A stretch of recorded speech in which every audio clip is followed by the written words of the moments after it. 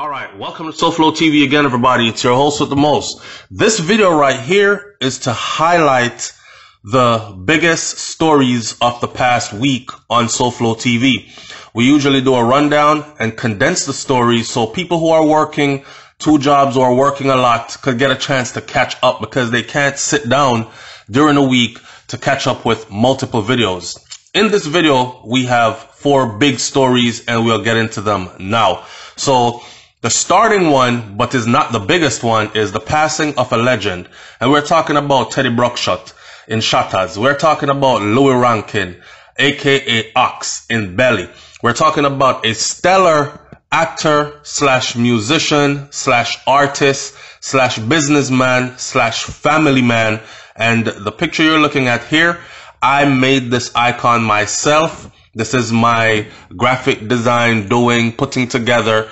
In this picture, you're looking at his wife. His wife was also his personal assistant.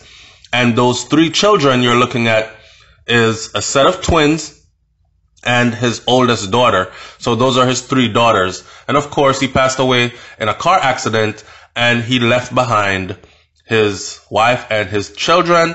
There's something going on right now where they were talking about a GoFundMe was set up to pay for his funeral. And a lot of people are bashing the family and are saying that, oh, them want to hold on to the money where Ox left behind or what Louis Rankin left behind so they can use other people's money for giving big fancy funeral or all this other stuff. All in all, I didn't follow it that far, but I did give a tribute to him in this video. If you haven't seen the video, that's what that one was all about. And again, we say, rest in peace to the legendary Louis Rankin. You came, you saw, you lived, you did well, and you're on your way. Now, onto this video right here. For me, this is one of the most important ones, but it's not the biggest story that cracked.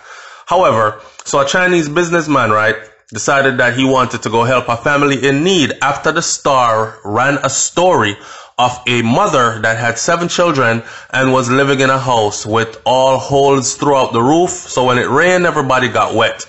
Mr. Chin decided to say he was going to go into the war-torn neighborhood, find her, give her the supplies, and not only that, give her 100 head of chickens to start a chicken farm for herself. Therefore, not only giving her a fish, but teaching her how to fish.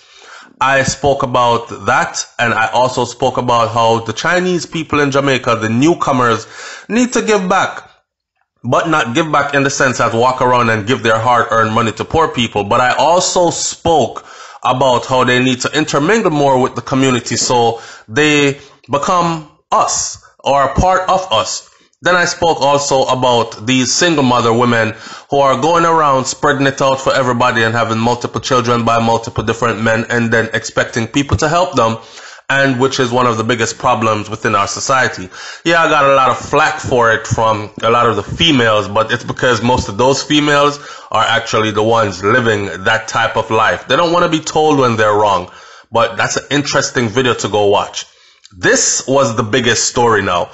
I look at this pastor right here, right? This man, he's married, he has a beautiful wife, and he has a daughter, right? So the story broke that a pastor in Florida, where I'm living at the moment, decided that he wanted to take a little boy from his home to go school shopping because the mom was a single mother, was too busy, and couldn't get it done herself. So while doing so, this man decides to pounce upon this youth and start doing gross things. In other words then, a big dirty bottom on this, right? Undercover brother this, right? I'm thinking how ashamed his wife must be. She must have come in like one ostrich, you know, and just hide her head in the sand, you know? And how embarrassing. Bigger than that, when we did the video, it was for an awareness because we put the picture out there because we wanted people in Jamaica to see if they remember this guy because he left Jamaica 9 years ago. He is now the senior pastor at a prominent church in the United States of America. And I'm wondering, maybe he did this stuff in Jamaica as well, but just never got caught. You know what I'm saying? So it was with that we did this video. Now, to hear the details of that story though, I want you to go and watch the video itself. The video itself got over 70,000 views in less than 24 hours. I don't know how much the views are right now, but I know that a lot of people tuned into it, which tells me that, yes, the awareness is out there. In the video, we also talk about protecting our children and who not to trust and all other kind of protocols that you would need to follow to keep your children safe. Definitely go watch that video. All right. And if you know this man, then leave a comment in the comment section. Last but not least, let's talk about Tekashi. So there's this guy who, honestly, in my opinion, I think Tekashi was a plant. I think he was a federal informant slash police officer all along, or worked for them all along. And he was planted in the entertainment industry to weed out the gang members or the illegal people, the people, you know, wherever there are people with a lot of money, there are also people following behind them, hoping to extort them to get some of their riches.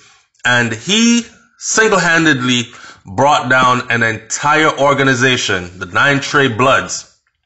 This guy was facing a minimum of 47 years in prison, a maximum of life, for racketeering, money laundering, gang activities, all kinds of stuff. You know what he did? He was arrested and charged, and he said, look, I'll work with you guys and I'll tell.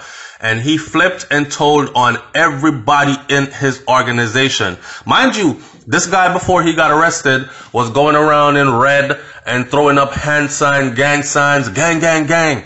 Gangster, how he's a blood. He was sanctioning hits on people. He even told this in court on the stand, that he paid somebody to do a hit, and the guy shot and he missed, so he only paid him half the money because he didn't hit the target, right? Which was another rapper. Now, this guy, after being told, will be rewarded shortly with, he could be out by the end of this year. And that's the update to that. His reward for telling. I just say he's in the right complexion for protection, man. Leave your comment in the comment section below. Tell me what you think about this one. It's SouFLoTV. I'm out. Peace.